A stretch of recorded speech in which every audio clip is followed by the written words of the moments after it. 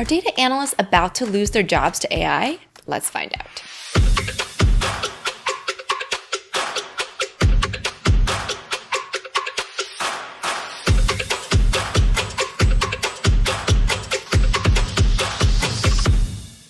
Hey everyone, Alice Zhao here from Maven Analytics, and welcome to AI versus Analyst, where data pros go head-to-head against the latest generative AI tools to solve real-world problems. For this challenge, we have Chris Dutton, BI expert and founder of Maven Analytics, going up against OpenAI's ChatGPT 4.0. For today's task, we'll be digging into a dataset containing 120 years of Olympic history. The goal? Use data visualization to explore how the number of athletes from each country has trended over time. I'll go first and attempt to solve the task using only ChatGPT, and then Chris will walk us through how he would tackle the problem as a BI expert. Let's get started. All right, I've downloaded the Olympic data from the data playground, and now I've opened up ChatGPT, and specifically, I'm using ChatGPT 4.0. Now, the first thing I'm going to do is just go down here and click Upload from Computer, and I'm going to upload the Olympic athlete zip file. So once that loads, I'm going to send it over to ChatGPT and see what it gives me. Okay, so now it looks like it's extracted these 4 CSV files from the zip file, which is great, and now I want to learn more, so I'm going to ask ChatGPT to describe the data.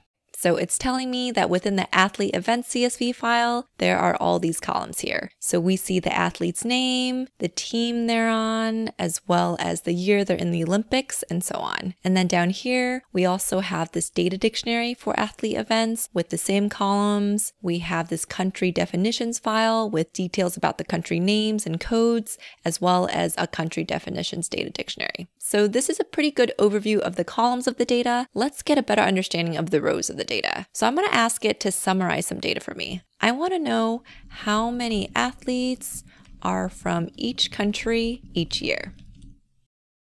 And it really quickly returns this table here, which is really useful. It's saying that in the year 1896, there were 5 athletes from Australia. And if I scroll down all the way to the bottom, then I see in 2016, there were 31 athletes from Zimbabwe. So now this data is in a great format for a visualization. So now I'm going to paste in our prompt, and I'm really curious what visualization ChatGPT is going to give me. All right, so the first thing that it's giving me is this line chart that has a ton of lines in it, and it's kind of hard to read, but let's just try to figure out what's going on here. We see that this is telling us that over time, this is the number of athletes that are coming from all these countries here, and it's telling us that it's showing us this visual for selected countries. Okay, so it looks like USA, China, and Russia are on here, and there are 10 countries total, and I would say that this is too much for one chart. So I'm going to ask ChatGPT to simplify this viz. Okay, so it looks like the way that it simplified the visualization was reducing it from 10 countries to 5 countries, and I would agree that this visualization is much clearer. Now, this only has information for 5 countries, but I want the information for all the countries. So I'm going to ask ChatGPT to tweak this visual. I'm going to say, can you roll up the data by continent? So instead of looking at each country, I want to look at each continent. So I want multiple countries to roll up into each continent, and then for ChatGPT to visualize it all on a line chart. Okay, it did that pretty quickly. Now I see that there are 6 continents here. Antarctica is not included because I'm guessing there aren't any Olympic athletes from Antarctica, but we see the other 6 here, and there are some interesting trends in this data. I see that Europe seems to always be on top here, and then there's also this interesting cyclical pattern towards the end, and I'm able to see that pretty clearly using this data visualization. So now the last thing I'm going to do is just ask ChatGPT to go one step further. And I'm going to say, can you share any insights from this viz? Okay, it's telling me that there's consistent growth in North America and Europe, rising representation in Asia, and all these other insights here. And these all seem pretty useful to me. So I would say that overall, it was able to quickly create this visualization and roll up the data by continent, and also share a few useful insights, all within just a couple of minutes. All right, pretty solid performance from ChatGPT. Next, I'll pass it over to Chris to walk us through his approach to solving this task. So I've downloaded the data set, and first thing I'm going to do is just load up those CSV files into an Excel workbook just to get a lay of the land and see what kind of data that we're dealing with here. So we had 4 CSV files, athlete events, country definitions, and 2 data dictionaries. And it looks like the athlete event table, that's going to be my primary data set. We've got athlete IDs and names, gender, age, height, and weight. Looks like we have a team column here in G, which might be able to give us some insight. But as we scroll through, it actually looks like kind of nonsense. It's super messy. Don't think I'm going to be able to use this field for any sort of geospatial analysis at all. That said, I do have this NOC, or National Olympic Committee field. This is much cleaner. This is more standardized into a 3-letter code, and using that code can actually tie it into our country definition table here to access a much more intuitive region or country name here in column B. Now, we also have some additional fields. We've got the games with year and season broken out, the host city, the sport, specific event, and if that athlete earned a gold, silver, or bronze medal. And just doing a little bit of quick and dirty data profiling here. Looks like we've got 271,000 records or rows represented. And if I jump down to the bottom, this is sorted ascending. Got about 135,000 distinct IDs or athletes represented in this sample. In terms of the time period, you can see we've got data going back to the 1896 games all the way through 2016. Pretty straightforward data set, pretty intuitive so far. Now, the next decision I need to really make is which tool do I want to use to produce this visual? And if I think back to the actual brief itself, I want to create a data visualization to explore how the number of Olympic athletes from each country has trended over time. When I hear that brief, I think about leaning towards things like area charts or maybe even something like a ribbon chart. And when I see words like explore, that makes me want to include some sort of an interactive element as well. And for those reasons, I'm going to lean towards a tool like Power BI because it has such a robust set of data visualization and reporting tools. So let's go ahead and fire up Power BI and see if we can give this thing a shot. All right, so here we are in Power BI. First thing I'm going to do is grab our data from a CSV, and we'll go ahead and start with our athlete event data set here. This is going to create that connection. I'll see my quick preview here based on the first 200 rows, and I do want to do a bit of transformation, so I'm going to click Transform Data. Here we've got that same familiar data that we just looked at in Excel, and there's one thing that I'm beginning to notice here that's a little bit nuanced, but really, really important, especially if we want to produce accurate calculations, which is the granularity of this table. Now, what we're essentially trying to come up with is the number of athletes, in other words, the distinct count of athlete IDs by team or country and by year. But the problem is that an athlete can show up multiple times if they've participated in multiple events. So look at athlete number 5, for instance, Christine. She's from the Netherlands and she participated in the 1988 and 1992 Winter Games. She appears twice for each of those Olympics, and that's because she participated in 2 different speed skating events at both of those games. So in its current format, the way the data is currently structured, it would be very, very hard to calculate the proper distinct count of IDs. Now, there are a few ways that we could tackle something like this. In this case, because I actually don't need many of these fields, what I'm going to do is use the group by tools to roll up or aggregate this data to a higher level table that we can use to make our calculations simpler and more accurate. So let's go ahead to the home menu. I'm going to use the group by option to produce that new aggregated table. And the fields that I want to include, let's bring in the athlete ID. Might as well bring in the name as well. We want the NOC or Olympic Committee field. We'll need the year. And let's also bring in the season as well. And we can use kind of that default count rows aggregation and press OK.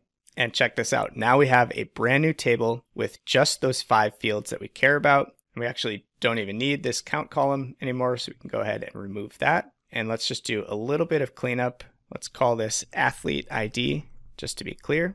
And let's name this table athletes. So that should do the trick. So let's go ahead and close and apply this table. Power BI is going to create that connection, load the data into the model, and there we go. We've got about 187,000 rows or records loaded. And if we jump over to our table view, we'll see that data captured here. So next up, let's grab those country definitions, which also live in a CSV file.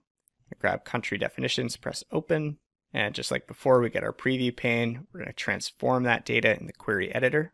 And this table's much simpler, but just a couple tweaks that we need to make here. We actually don't need this notes column, so let's remove it. And notice that we need to promote this first row, which represents the column headers. We can use first row as headers like so. And let's just name this one, let's call it regions here, and go ahead and apply those changes. There we go, 230 rows loaded. Now we see athletes and regions. And to join those tables together, let's head to our model view, and we can relate these tables based on that NOC field. So this is a many-to-one relationship, looks good. And there we go, we've created our relationship between these two tables. And that should give us the source data that we need to produce this visual. So let's jump to our report view here. And like we talked about, I think I'd like to go with something like a ribbon chart in this case. And that's going to show us that change in composition or ranking by country over time, which I think will do a really nice job addressing the brief. Let's resize it a little bit and add some data to this visual. Our x-axis is going to be the year from our athlete table. The y-axis, that's going to be that distinct count of athlete IDs. So we'll summarize as a distinct count. And the legend is how we want to segment or break down these values. In this case, we're going to pull that nice clean region name, which remember is related to athletes.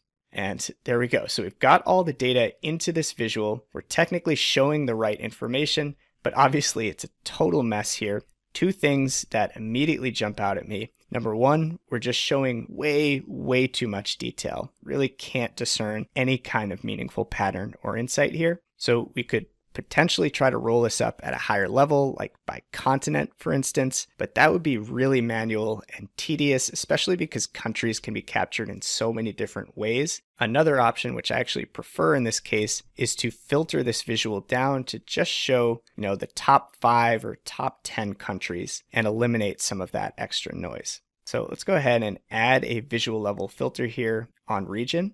I'm going to add a top N filter. And why don't we keep it super simple and just show the top 5 countries by the distinct count of athlete ID, like so. And when we apply that filter, we see the view simplify quite a bit. Now, the other thing that I notice here right away is this crazy bouncy volatility towards the end of our chart here, starting in about 94. And the reason we see that is because in that year, in 1994, the Olympics switched to an alternating summer-winter event schedule every 2 years, which wasn't the case before that. So because we have so many fewer athletes participating in winter events, it really makes any sort of trend or insight impossible to discern after that date. So for that reason, what I think would make much more sense is to visualize those trends separately. So we could create 2 different versions of this chart, but going back to that concept of interactivity, what I'm actually going to do here is add a slicer, basically just a visual filter, and we're going to be able to slice on that season field from our athlete table. And I'm just going to do a little format here. I'm going to change it from a vertical list to a tile option and rearrange things just a bit. And now check this out. I'm not worried too much about format or polish at this point, just trying to get good proof of concept. But now we can drill into the trend for summer and the trend for winter games. And now these 2 stories become much more clear. We start to see some really interesting things happening right off the bat. So it looks like the US has been kind of the top country for the past several Olympics in terms of sending athletes to the summer games. Before that, it looks like Germany had the most athletes in 1988. Then we see this kind of strange gap in 1980 where the US doesn't appear at all. That's actually because the US boycotted the 1980 Olympic Games. Similar thing looking at the Winter Games. Really interesting here, we saw that Germany was kind of sending the most athletes during the span from the 1960s through 80s. And then the US stepped in and has been the top country since that point. And then looking at this pink series here, Canada specifically, kind of interesting to see how they've grown or increased in rank to the point where they've been the number 2 country for the last 3 games. Now, obviously, a lot more that we could do here to drill in deeper, but that's a pretty good representation of how I would approach tackling a brief like this. So Chris, after seeing both solutions, what are some of your initial thoughts? All right, so if I'm being honest, not super impressed with the ChatGPT solution, and I say that for 2 reasons. First, it just didn't calculate those athlete counts correctly, which is a huge miss. And what concerns me is that it produced those outputs instantly and with total confidence and conviction, which makes it really easy to blindly trust that those numbers are accurate. Now, it wasn't a huge deal in this particular use case, but you can imagine what types of problems that might cause had we been dealing with actual critical business data where precision matters and where the stakes are much, much higher. Second, it missed a lot of nuance and context in the data set. Yeah, technically it answered the prompt, it gave you a line chart, but it didn't go deeper and it didn't address some of the obvious questions that a human would likely ask. For example, it didn't recognize that breaking out summer and winter games would tell a much more clear and meaningful story. And while it did produce some observations based on basic patterns and trends, there's so much context that it didn't pick up on. The impact of World War II in the 1940s, the US boycott in 1980, the rise of Canada and Russia as Winter Olympic powerhouses. These are the types of insights and takeaways that an audience would most likely care about. So overall, I definitely have some reservations about using ChatGPT alone to solve a task like this.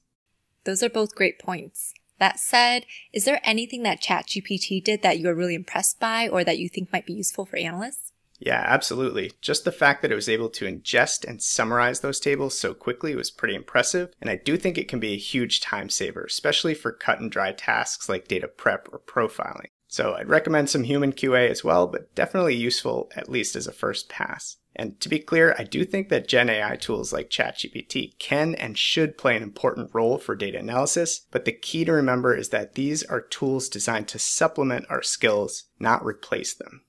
That's really well said.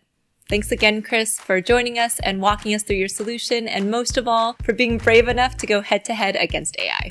All right, let's recap our key takeaways from this challenge and talk about where AI shined and where it fell short. ChatGPT did a great job ingesting and profiling the data very quickly, even with multiple tables. ChatGPT was able to map NOC codes to continents much faster than a human would be able to. This would have been really tedious to QA given all the variations in the country names in the data. ChatGPT miscalculated the athlete counts and failed to realize that the data needed to be aggregated first. This is something that Chris spotted pretty early on as an expert analyst. ChatGPT missed some of the nuances in this dataset, like the US boycott in 1980 or the switch to alternating summer and winter games in 94. I think ChatGPT could have been able to do some of this with some additional prompting, but again, you really needed that analyst perspective here. ChatGPT needed quite a bit of prompting to produce effective visuals, and it really felt limited in terms of customization and interactivity, especially compared to what Chris was able to build in Power BI with his ribbon chart. So for all these reasons, I'm going to give this one to Chris, but I definitely see some opportunities where ChatGPT could add value when solving tasks like this. And that's a wrap. Thank you so much for joining us, and as always, make sure to like and subscribe for more data content just like this. We'll see you in the next one.